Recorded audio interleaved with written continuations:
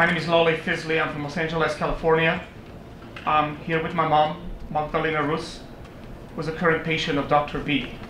In my hand, I'm holding the letter that my 15-year-old daughter wrote, a letter that she wrote to the Texas Medical Board, begging for her grandmother's life. A letter that she asked me to read to you on her 16th birthday, instead of spending the day with her, as I have done during the past 15 years. Because it was so much more important to her that I'm here representing her opinion and fighting for her grandma and fighting for my mom.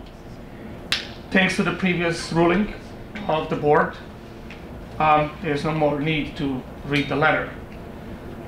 With that said, I too want to thank the board, the members, for overturning the decision and basically not adopting the atrocious recommendation of council.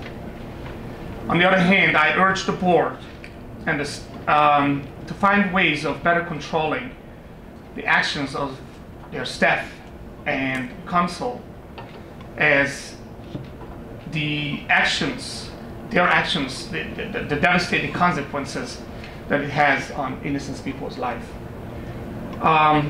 They're basically playing with, by viciously attacking a doctor like Dr. Burzynski. They are playing with people's life, I mentioned earlier.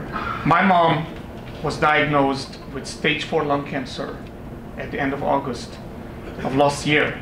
In September, after a thorough research of reading thousands of pages on the internet and talking to many people, visiting UCLA, a major institution, speaking to the head of the research doctor over there, the research team, visiting USC, talking to the head of the research doctor over there.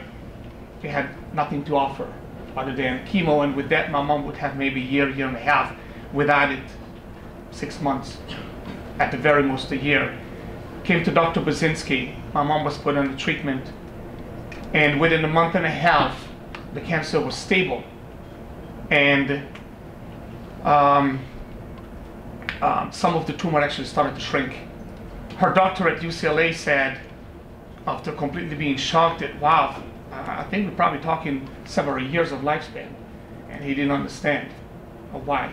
That's Dr. Burzynski. That's what he has done for our family, for my daughter, and for many other patients that are over here. And thank you again for overturning that request from the council and saving people's life.